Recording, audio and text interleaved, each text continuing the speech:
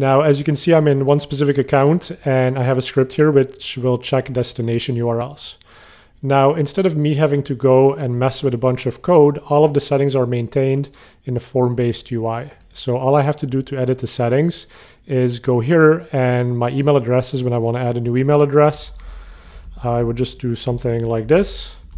And when I hit the comma, it just turns it into a token. So it's very hard for people to make mistakes when they're doing this.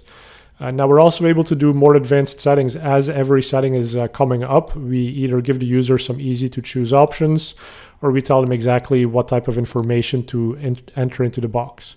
And then we've also got some advanced settings which make the scripts even more powerful. So this one can check not just for broken landing pages, but also if a specific piece of text happens to be on a landing page. These are advanced settings and we've hidden these, but we still make it relatively easy for people to use them. So once you save this, the other beauty of enhanced scripts is that this layer that we've put in between scripts and your management is that you can download either a single account version or an MCC version of that script. And this works for all of our scripts. So if I was to take the single account version, all I do is I download this code. It gives me a very small piece of text right there. So I can copy and paste that over to the account. I'll put that into the account and then I'll show you what happens with our system.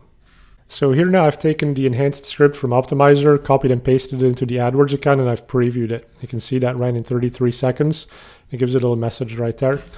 But let me explain what happened. So as soon as that script was run out of AdWords, the AdWords system talked to Optmyzr and said, hey, Optmyzr, what are we supposed to do in this account?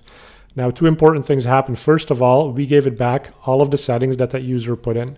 So if the user later on decided that they did not want to monitor for the text out of stock as an indication of a broken landing page, they wouldn't have to deal with complicated code. They would just come to these settings. They would go and find where that setting was put in, and they could delete this token and save it. And the next time that script runs, they don't even have to reinstall it.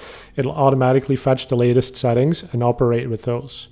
The other thing we do is we allow you to have multiple settings. So maybe different things need to happen within the same account based on different conditions. So you can have as many of these settings as you need. That's not very easy to do if you were using the code directly, not using enhanced scripts.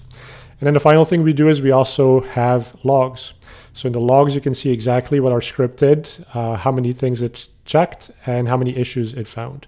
So here it said we had one issue with 10 URLs that were checked. None of them were paused because we ran it in the non-pausing mode. And then we also always have a link. So if the user now wants to know, oh, exactly what is the issue that you think is happening, they can come here. So we generate a Google spreadsheet. Here's a tab of 404 errors, of which we had none. Here are the pages that we checked that had no issues. So I can make sure that pages were actually validated. And then it turns out we had one page that had an error, potentially because a piece of text appeared on the page. And in this case, the text out of stock was on the page. And that page had spent $97 over the last 30 days. So that could be a potential issue, something we would want to check. And then if any pages were not able to be checked, we would put them on here.